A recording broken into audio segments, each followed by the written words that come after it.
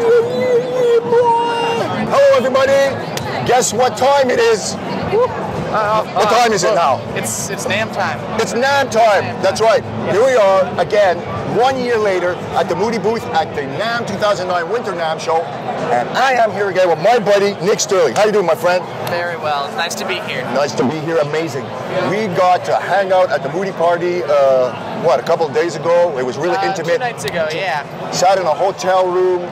Nick got up there, did his thing, played some of your original stuff. Yeah. Dude, like I told you there, I love your new original stuff. I'm really glad to hear that. Can't wait to hear it with the drums and the whole thing. I can only imagine. Yeah, so what's been going on? Tell us what's been going on since we last talked. I've been working really hard on actually completing the actual physical recording of the record. I got all the drums recorded, all the bass recorded, working on all the guitar tracks. I have vocals left to do. I need to, I've selected all the songs. As I told you before, I wrote around like 40 songs or so for the record and picked the best ones. So I feel like I really have a good collection of songs. I'm real excited for its completion. That's pretty much the only thing that's on my mind right now is getting that done. Yes, that's right. And I found out something that I wasn't quite aware of, but he's quite the multi-instrumentalist over here. So you're putting all the tracks together, right? Yeah, I am. Damn, man. You're playing the drums, the bass, the keys, the guitars, the vocals. You're doing it all. Yeah. People, that self-independence that I keep telling you about, here's the proof. He's doing it, and you gotta love it. I'm trying. Yeah, but what do you find when you get to actually do all that? It gives you freedom, right?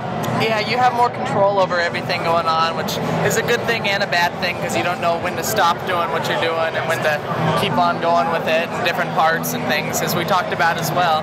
But I don't know, I like doing it that way, and I've done it that way. I did it that way on my last record as well, and it seemed to work pretty well for me. So. Well, that's going to be good. I've given Nick a little challenge. We'll see whether he'll do it, writing a 5-song EP in 2 days in a weekend and baffing it out. He's good. You're going to do it, dude. I know you're going to do it. I think I can do it. It's just I got to set out time and really focus on it. Yeah.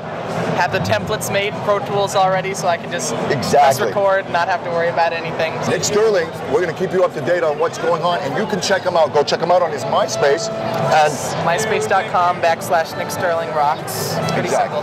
Nick Sterling Rocks, my friend. Thank you so much for watching. We're at the NAMM show. You're on the MomoZone. You guys rock. Thank you. Peace.